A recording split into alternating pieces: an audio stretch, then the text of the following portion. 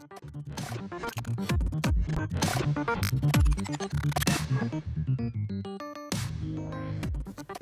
welcome to CapeMEN. Thanks for being here. My name is David Drum, and what you're about to watch is the teaching portion of our Tuesday night men's group. If you're interested in learning more about who we are and what we do, be sure to look in the description of this video for the links to Facebook and Instagram. Thanks for being here. So this week is about this topic of interior examination.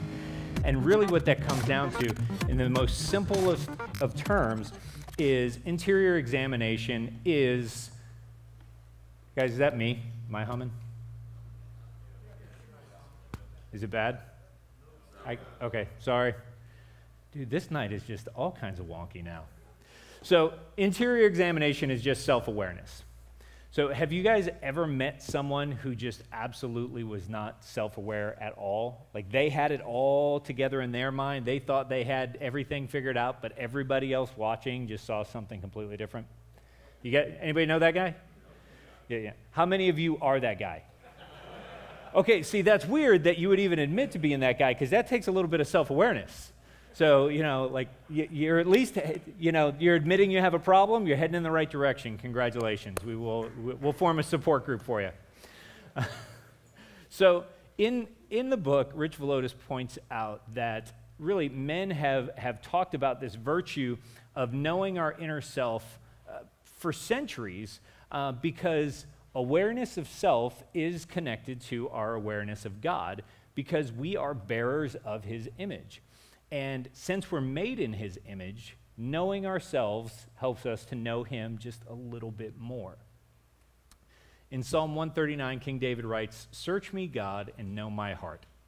Test me and know my anxious thoughts. See if there is any offensive way in me, and lead me to the way everlasting." Essentially what David is saying is, exactly like Corey pointed out this weekend, is David saying, God, show me me. And just expose the parts of me that don't align with parts of you. And King David wasn't the only one to put pen to paper to talk about this worth of self-evaluation. Socrates said, the unexamined life is not worth living. St. Augustine wrote, "O God, let me know myself, let me know you." And the 20th century theologian Ice Cube said, "You better checkity-check yourself before you wreck yourself." It's a direct quote. But see, here's the thing. Some of us don't want to dig too deep because we know what we're going to find, right? We know the things that we've done in our life, but what's weird is we don't always understand the effects those things have had on us. Even if that thing was done against somebody else, even if you're not that guy anymore, it still affected you. And chances are, if you haven't resolved that with God, it affects you still. And it's hard to admit some of these things, but you can find consolation in the fact that God does know you. He knows what you've done. He even knows how it affected you. And yet, Jesus still chose to go to the cross on your behalf. Jeremiah 1:5 says, "Before I formed you in the womb, I knew you." So God knew us before we sinned, and even knowing what we would do, He still chose to do what He did. Romans 5:8 says it this way, "But God demonstrates His own love for us in this: while we were still sinners, Christ died for us." See, God loves us all, but we have an enemy that doesn't.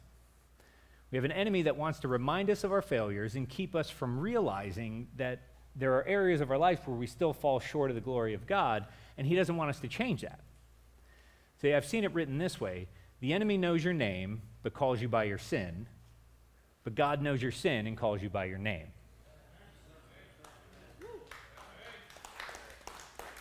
So as Christians, we belong to and serve a loving God, a merciful God. And as we follow Him, we learn more about how He'd have us live, right? It's really what we do here.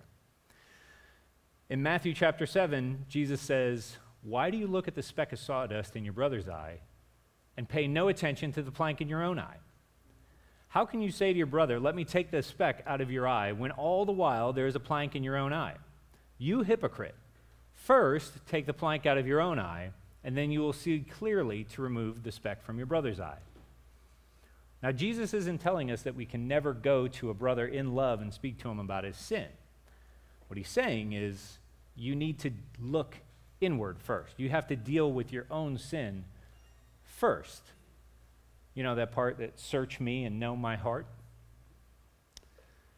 The problem with internal examination, the struggle that we have with this, is that it's hard work and it takes time.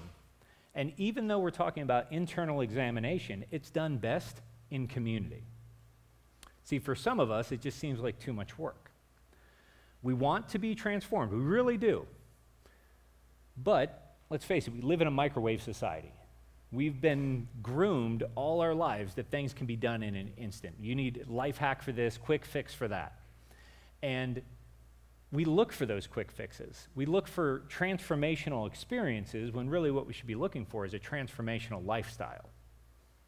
Now, our men's conference was amazing. You guys here for that? You guys remember it? It was pretty awesome, right? Pastor Kyle did a great job. But here's the thing. An event like that should be an exclamation point on an ongoing lifestyle. It's never meant to be a magic bullet, a quick fix for anything. And if the conference was really the first time that you considered stepping across that line and engaging in a relationship with God, then the conference, again, is not a quick fix. It's not a silver bullet. It is the large font, capital letter, the start of a new page of a new chapter of your life. It's not a one-shot deal. So if you're willing to cross the line and do the work to look inward, I do want to tell you there's going to be obstacles that you're going to face. See, the first roadblock to this transformational life is busyness. And busyness is just that. When we allow ourselves to be so busy that we're not adhering to the pace of life that God calls us to. See, this world that we live in and the enemy of our souls, they want to keep us feeling this way so that we don't look inward. And then even if we do feel that tug, that God's tugging on our heart and trying to prompt us to change something, we just don't feel like we have the time to do it. Now, what I will tell you is talking about pace and developing a pace of peace is an entire night's message all by itself. And if I try to get into that, Pastor Brian's going to yell at me because I go too long like I did last week. And I apologize for that because it robs you guys of the table conversations. But what I would tell you is every session we do up here, whether it's the conference, a breakfast, or Tuesday nights, all that stuff is on YouTube, on the CapeMEN channel. You can look it up and you can see what we talked about last semester about pace and Sabbath, and you can go back and you can look at what Pastor Brian talked about week 1, where he talked about that pace and the need for rest. You can get right back into it. But that's the first roadblock. The next major roadblock is that many of us live compartmentalized lives. We all have different roles. I mean, I'm a father, I'm a husband, I'm a sergeant with the sheriff's office, I'm a men's director, I'm a son, I'm a brother, I'm a cousin, I'm a friend, I'm an uncle. You know, the list goes on. And all of those are roles that I have. None of them are my identity. But if I spend too much time focusing on one of them, they can become a compartment that I live in. And what I would tell you is for years and years, I lived a very compartmentalized life.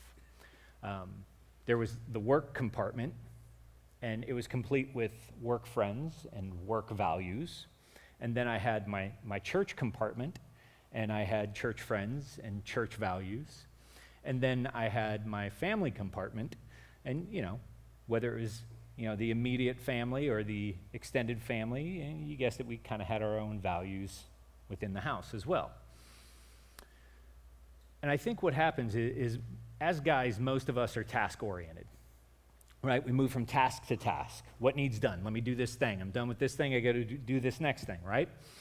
And the compartmentalized life happens because we have these separations of tasks. The people involved in these different tasks at work they want different things from me, they want different things for me, and the same over here at church. They want different things from me, different things for me, and really, it was never intentional that I created these two compartments. It's just the two worlds never really met up in the middle. And moving from task to task and remaining busy enough in my day-to-day life that I didn't really notice the walls going up between them. But then, as he tends to do, God got my attention. Not once, but 3 times over the course of just a couple of months. And each time he got my attention, I was actually over here in my work compartment. Busy, doing the task, doing what needed to be done, dealing with the work friends and the work relationships. And each time, 3 different conversations, 3 different wake-up calls. And what was interesting was each time in this work compartment, I referenced church in a conversation. It wasn't a conversation about church, but it was a conversation over here that I was having where I just mentioned something about church, which is a whole separate compartment, and that compartment doesn't belong in this compartment. Or at least that's what the people in this compartment led me to believe. And it was like, somebody would say, oh man, I saw you driving down 41 the other day. You had the whole family with you. Oh yeah, we were just going to church. So 3 conversations, very innocent sounding like that. 3 times I mentioned church. 3 times I met with the exact same response. You go to church? Oh, see, you giggle, because they didn't say it to you. By the 3rd time, I'm sitting there in my own head going, is that so hard to believe? Like, yeah, I go to church.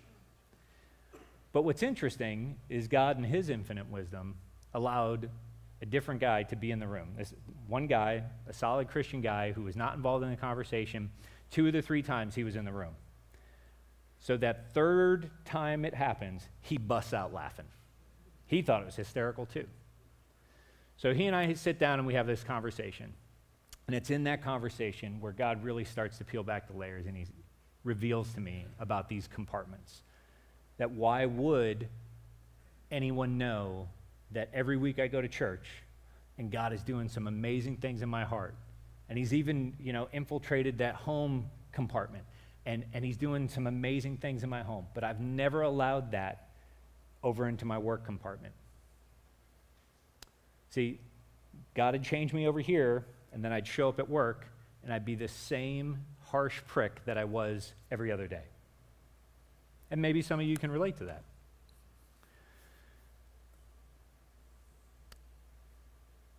See, we all need to do this at some level. We all need to allow God to step in and show us where we set these separations so that the walls can start to be torn down. We need to allow him to remove some things from each of these compartments, those planks in our eyes, and then allow him to start weaving all of those different compartments, all the different parts of ourselves together into this new person he's calling us to be. So the first step in removing these roadblocks is to follow King David's lead, is pray. Pray that God would show you who you really are. Pray that he would reveal your tendencies, and pray that he would expose the parts of you that only serve to pull you away from who he's called you to be. Then you have to do some hard work. At some point or another, you may need to go to counseling. And I have good news for all of you. Counseling is only for imperfect people, so hey, you all qualify. There have been plenty of times in my life since coming back to Christ where I've struggled with a thought process or a decision process, and I just needed wise counsel. I needed a wise outside perspective that wasn't emotionally tied to what I was dealing with to help me see the path that was in front of me. Another thing we talk about here frequently, you also need brothers. You need people around you to lift you up and tell you you're awesome, and also to tell you when you're being a moron. It's crucial, crucial. And it's got to be the same guy so that you can believe them. Look, if the guy's only ever telling you you're awesome, man, are you? That's all I'm asking. See, because a real brother cannot be compartmentalized. A real brother needs to look into all those different areas of your life so they can hold you accountable to becoming the man you are claiming that you want to become, to call you out on your junk when you're not dealing with it. And here's the thing.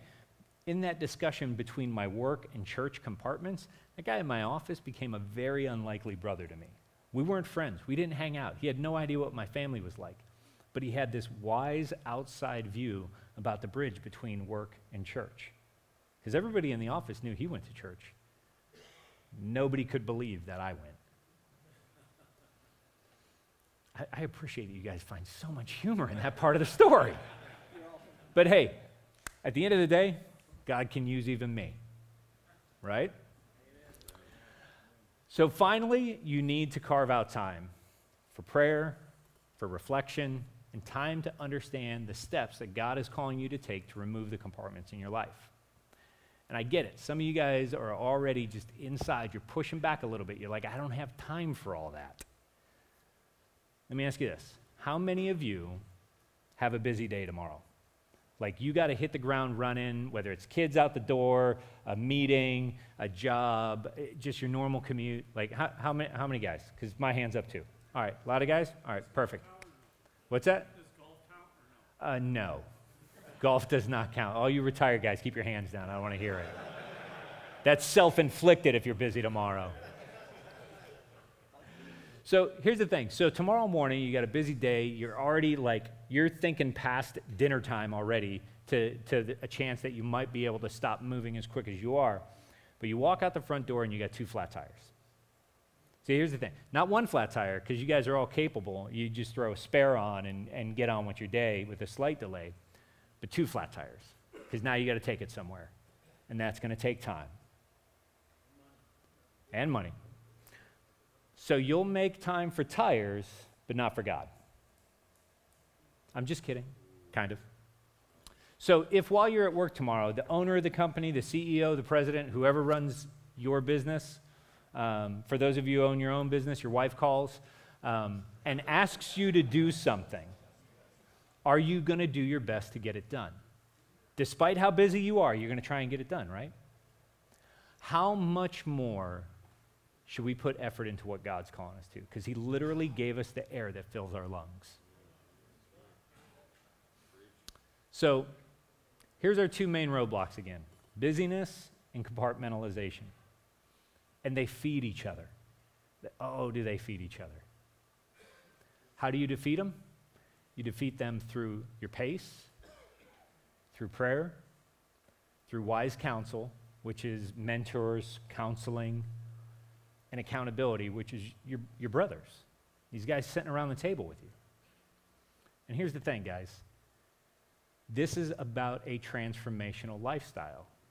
This is hard work, overtime, in community. All right? There's no shortcut to that. Hard work, overtime, in community. Because you guys have a choice to make every day. Every day you can make this choice.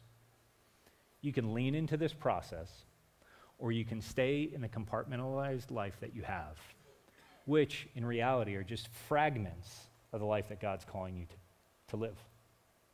So I want to pray over our time at the tables tonight. I did shortcut you guys or short you guys on time at the tables a lot last week, but it was a pretty important topic.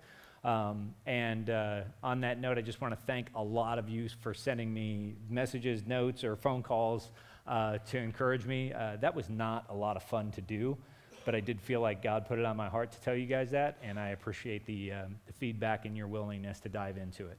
So, thank you. So, Heavenly Father, thank you for tonight. Thank you for these men who continue to prioritize this time with their brothers and prioritize this time to learn more about you. Father, thank you for these leaders at each of the tables that give of themselves to encourage, to help develop and grow. And Father, we just ask you to show us who we really are, to show us where those compartments are, and to show us the steps that each of us need to take in order to start breaking down those walls. In Jesus' name. Amen. Hey, thanks for watching the video. We hope you enjoyed it. Now, CapeMen's more than just a Tuesday night men's group. So in order to find out all that we have going on, be sure to follow us on Facebook and Instagram. And click that subscribe button to stay up to date on all of our video content.